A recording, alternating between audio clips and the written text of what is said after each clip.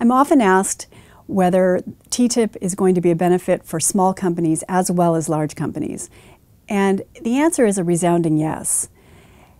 Actually, it will even be more beneficial for small companies because when you look at the large multinational companies' foreign transactions, 85% of those transactions are those multinationals selling to their own foreign affiliates, whereas small businesses are exporting in the classic sense of the term. They're shipping and selling to a customer in another country.